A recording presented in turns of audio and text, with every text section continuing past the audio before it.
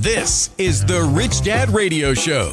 The good news and bad news about money.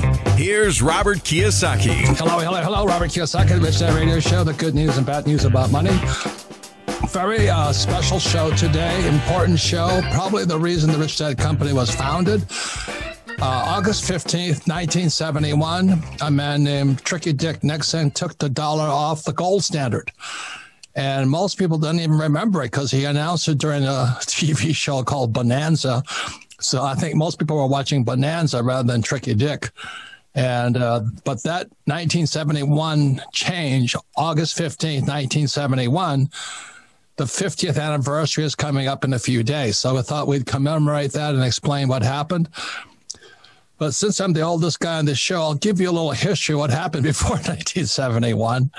Back in the 1950s, people didn't invest in stocks. I remember my rich dad's having an employee who was playing the stock market. And Rich Dad said, that guy's a gambler. You know, back then it was a thing called a Nifty 50. And that's all he talked about was a Nifty 50. Now, this is the difference. My rich dad was an entrepreneur, and entrepreneurs don't need to invest in stocks because they create their own assets. So that was in the 1950s, and if anybody did anything, they saved money.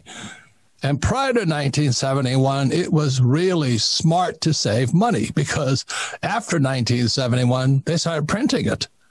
So back in prior to 1971, when I was a kid, people saved money, gamblers were in the stock market, and people bought bonds because bonds were safe because they weren't printing money.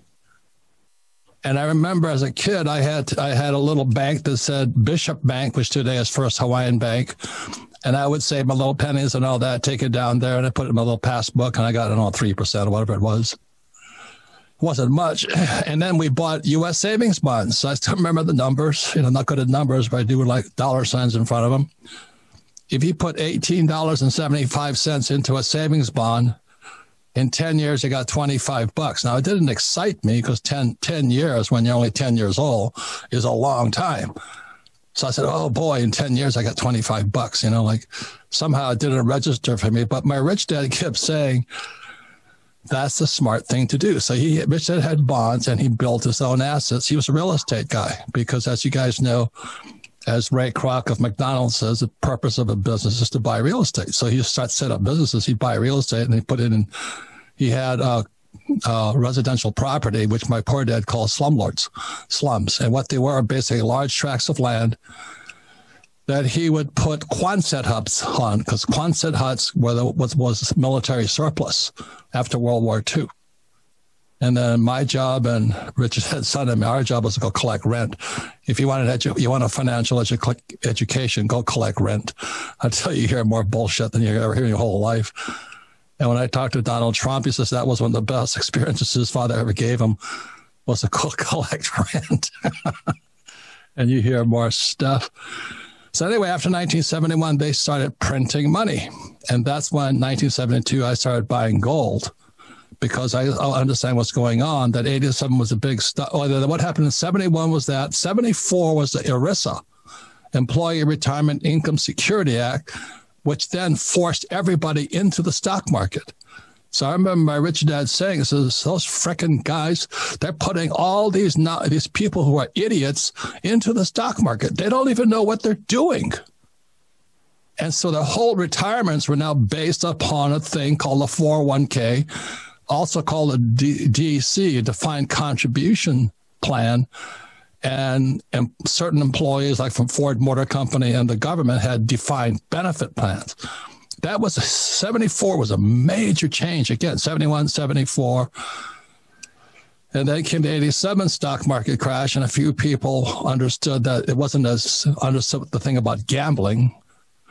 And, you know, I was watching this. Then came the Glass-Steagall. They repealed Glass-Steagall, I think around 1995 or something like that.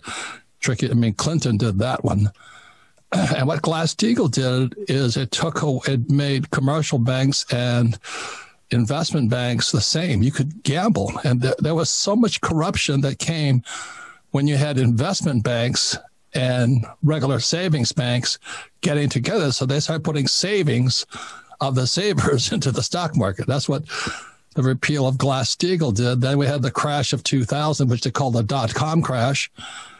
Then came 2008, and they call it a subprime mortgage crash, and they blamed the poor people for the crash, but it wasn't the poor people who did it. Again, it was Wall Street, the Treasury, and the Fed. And then they never fixed the problem. They never fixed the problem.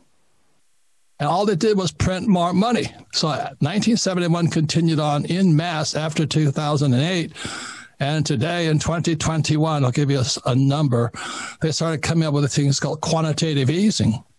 And what that quantitative easing was to do was to keep money into the economy, because it was like this huge hot air balloon going in the sky, that if that hot air balloon came down, the little gondola was you and me. So if that gondola, that big balloon didn't stay in the sky and it started to empty, the crash would be the little gondola below it, and that's us. We'd get crushed. So what happened was, I still remember they came, I forgot which Fed chairman it was, says QE3 is going to fix it. This is the bazooka. We're going to print so much money that will fix the problem forever. So in QE3, they were putting, I think, $80 billion a month into the economy. $80 billion. Today, it's $120 billion. They're trying to keep this hot air balloon in the sky, because this balloon, and hanging below it is you and me. So that's where we are, and that's why the 50th anniversary is coming up. And if that balloon comes down, it's going to be a big one. So this special edition of Rich Dad Radio is the 50th anniversary of Tricky Dick taking the U.S. dollar off the gold standard. And then, like I said, it happened in 1971. Savers became the biggest losers. So I never saved money anymore. I saved gold, silver, Bitcoin, but not money. And what happened in 1971, debt became money and taxes. Because if you understand how money works, to print money, you have to have taxes to offset it. So it's debt and taxes. So today we have very special dear friends for years and years and years. Ken McElroy, who's our specialty on debt, and Tom Wheelwright, who's our expert on how not to pay taxes using debt. And Kim. So let Kim's, because Kim, these guys have made us frickin' millions of dollars, haven't they? Yes, they have. Yes, they have. We're very grateful to both of them. Thank you very much. And I pretty sure when Nixon 50 years ago, I'm sure they never envisioned what it would be like today, but 50 years ago, he said it was temporary. He said it was temporary, just like COVID lockdown was temporary. So if I understand correctly, Robert, by taking the U.S. dollar off the gold standard, also gave way to the dollar just devaluing over time, correct? It got worse than that, because if that didn't fix the banking system, it's a thing called the fractional reserve system. And there's all this stuff called Griffin's dilemma and all this stuff that I studied nobody cares about. But today there's a euro dollar system. In other words, not the euro. There's more dollars overseas that are U.S. dollars, and they're doing the same thing. What it is it's called the fractional reserve. You save $10, they can lend out 100. That's the system. So there's more U.S. dollars floating out there, and nobody knows how big the problem is. Something about that answers the question, but it got bigger and bigger and bigger. It's like Frankenstein's monster. Yeah. Happy 50th anniversary. Well, welcome, Tom, and welcome, Ken. Always great to have you guys on the show. Always good to be here. What a great show to be on. Yeah. Well, and Robert, you said when that happened, that when savers become losers and debtors got rich, so the more debt we have, the better off we are, because that debt is cheap. Right. I mean, what happened after 2000, I remember Kenny and I were laughing because, I was at Safeway, and the Safeway checkout girl, this is prior 2007 or 2006, our vacancies in our apartments were going up because everybody was becoming homeowners. They could buy a house for a ninja loan, no income, no job. If they fogged a mirror, they got a house. They were just so desperate because what happened in 1971, if people stopped borrowing, it stopped. You had to have debt. So today we have student loan debt, credit card debt. Everybody wants to buy new cars and all this because debt became the engine of the economy. Tom, is that correct? Yeah, that's exactly right. And taxes are the way you pay for debt. Most people only think of debt as bad debt. They only think of it as bad. There's actually very good debt if you know what you're doing. No, but that's the key. Like Dave Ramsey says, live debt free, and I agree with him. If you're an idiot, don't borrow money. But the reason we have Kenny and Tom on Kenny's books teach you how to borrow money, and Tom's books tell you how not to pay taxes. This is the irony of it all. Is twice a year we have to call Kenny and say, Kenny, we need more debt. Kenny, why is that? Well, you said it in the intro, Robert. I mean, you kind of just skipped over it because you're so well read. But I think when you said debt became money, I think that a lot of people have a stigma around debt. It's kind of a bad word, and for many it is. Credit card debt. That's kind of what gets a lot of the media attention. But we're borrowing, as you know, from banks at 3% or less. And we already know just in the last few months, inflation is reported finally way higher than we're borrowing. So why wouldn't you borrow other people's money in the form of debt? Because you're actually, it's like taking money from people and fixing it at 3, and inflation's your friend right now. So you're crazy, as you know, to save money because your purchasing power on that money is eroding each and every month, and it's starting to show up in the numbers.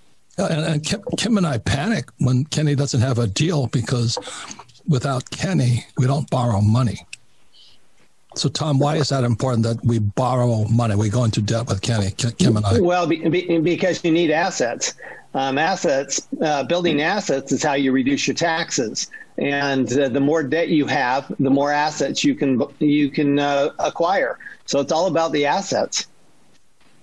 And then on top of that is that we have the assets, then 3 things kick into place: amortization, appreciation, appreciation, and they're all tax-free.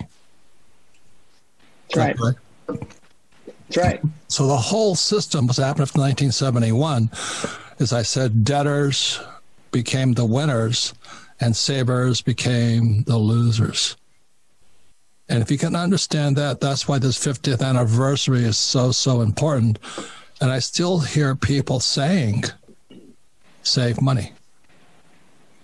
Tom, I remember as a kid, Robert, I remember as a kid when my parents paid off their house, how happy they were, because back then it made sense. They bought the house in the 50s and the 60s, the house I grew up in. I remember to this day when my dad, my mom, and they hugged in the kitchen and they were like, we paid off the house, because it meant something at the time. But that all changed.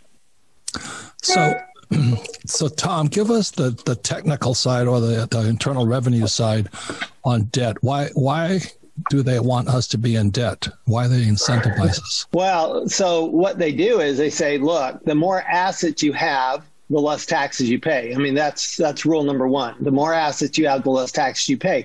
They want, the federal government wants you to put your money into productive assets like housing, like commercial real estate, like energy, agriculture, business. All of these things are productive assets, and the more assets you have, then for every dollar of asset you buy, you get $1 deduction from your tax. So if you make $1 million, you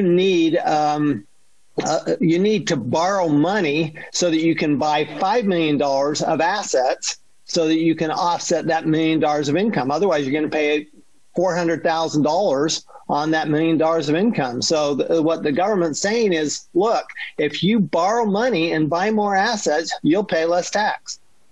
And what's funny is about twice a year, I'm on the phone with Kenny begging, Kenny, I need more debt. Right? I mean, you have a lot of guys like that, Kenny, right? Yeah. I mean, but I'm in the same boat as, I mean, we all are. You know, we all know that debt is your friend.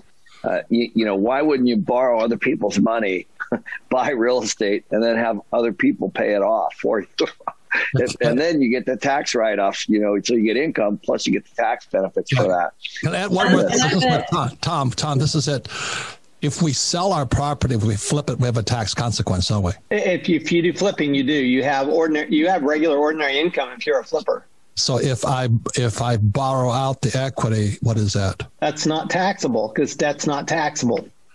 Yeah. Kim, is that what we do? That is what we do. And I wanted to say to Kenny's point, I bet there's a lot of people watching this right now that are going, oh, yeah, that's good. But, you know, the prices are too high today. So there's no deals out there. And we just closed on a deal, a few weeks ago. So, you know, Kim, I'm an accountant, so I always look at the numbers, and I'm going, if the money that's coming in is more than the money that's going out, who cares? No, but the other thing, there are a lot of opportunities out there, even though markets are kind of crazy right now, if you know what you're looking for. But on the 50th anniversary, I think this is really funny. Like Bezos, Branson, and all those guys are riding the rocket ships, and Kim just bought her Lear, what, 60? Right. So Tom, why was buying her own Learjet? It's not a rocket ship, but it's pretty fast. It actually is a rocket ship. So how was that a tax break for Kim? Well, you know, it's an asset, right? So what I've noticed about you and Kim is you guys never buy a liability. You always buy an asset. So you're always buying something that's going to produce income. Well, what the government says is, and this is true in every country, if you buy an asset that produces income, then you can write off the asset. If it doesn't produce income, you can't. So if you bought a plane and just used it for personal purposes, you wouldn't get to write that off. But because your plane makes money, you can write that off. And our plane makes money because it's in a charter fleet of a company. So it's used as a charter plane regularly. And it's exactly like the properties we buy with Kenny. They're in a rental fleet too. Yep. So what you're understanding is true capitalism here. So we come back with big finishing up. Final words from these people on the 50th anniversary of Tricky Dick Nixon's taking the dollar off the gold standard. It's just when the stock market is all-time highs. Real estate is all-time highs. Bond market is all-time highs. And the big balloon is in the sky. And they keep filling it more and more with hot air. We'll be right back. Welcome back, Robert Kiyosaki, the Rich Dad Radio Show. The good news and bad news about the 50th anniversary of Tricky Dick Nixon taking the dollar off the gold standard August 15th, 1971. And how it changed the world. And then in 1974, everybody they were pushed into this thing called a 401k. And back in 1971, let me remind you, it was smart to save. There was a thing called the magic of compounding interest. I actually bought savings bonds because it was the smart thing to do. And my rich dad says he says people were in the stock market were gamblers. They called it the Nifty 50. Those were the big stocks at the time. And then Tricky Dick took it off the gold standard, and it just got worse and worse and worse. I think the biggest one was repealed the Glass-Steagall Act, which allowed mom and pop banks to merge with investment banks. It just went to this big casino. And now we're sitting at the biggest bubble in world history, I think. It's never been this big. I'll tell you a quick story. I was watching the Milwaukee Bucks play the Phoenix Suns. I was sitting at the bar, Tommaso's, Kim, and there was a woman there with her husband. She says, I'm a realtor. I go, oh my God. And she's sitting there with her accountant. And I'm going, oh my God. And she says, you want to buy some real estate? I said, so I pointed to our building behind Tommaso's, Kim. I said, that's real estate. That's a real investment. We've owned it for 25 years. We're never going to sell it. We don't pay taxes on it. We make a lot of money on it. And so their accountant is sitting there. So this is the tax problem. She's been a realtor for 5 years in the bull market going up. So she's made a lot of money on commissions as she started flipping. She started buying and flipping. So now they have severe tax problems because they haven't paid any taxes. Oh, God. And so the accountant, this big fat guy eating this cannoli.